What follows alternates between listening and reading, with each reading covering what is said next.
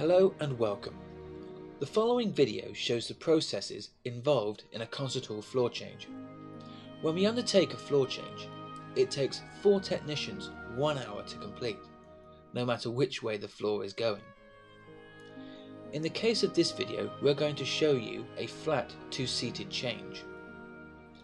The first step is to lower the floor down, allowing the sleds which carry the seats to be winched out from under the stage.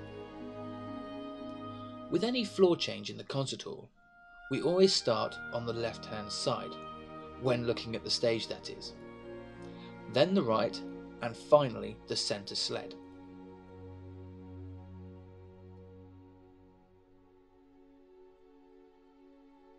As the sleds are moving out, the technicians drop pins.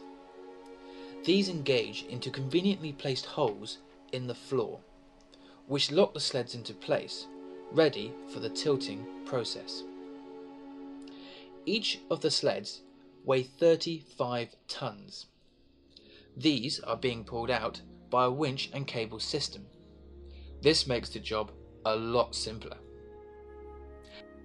If the winch were to break down, it would take around 16 people 1 day to do one change. However, if the cable were to snap, there would be some very serious injuries.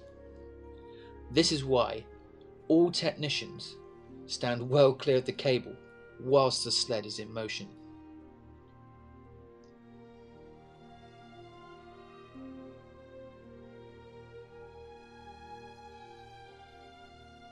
The next step is to raise the floor to the pre-tilt position.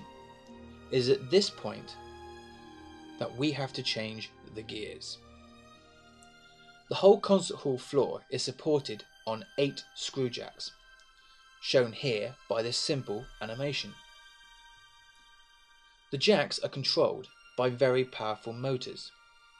The 2 most outer rear motors have gear levers attached to them, indicated here by the pink boxes.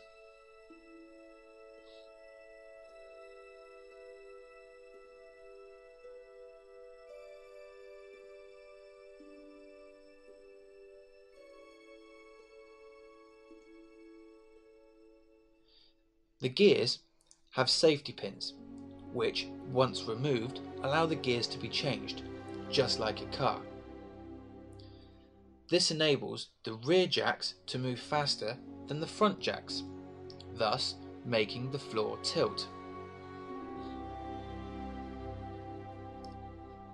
The final stage, once tilted, is to place thick, heavy planks into each of the front corners, plugging up any gaps between the seating sleds and the stage.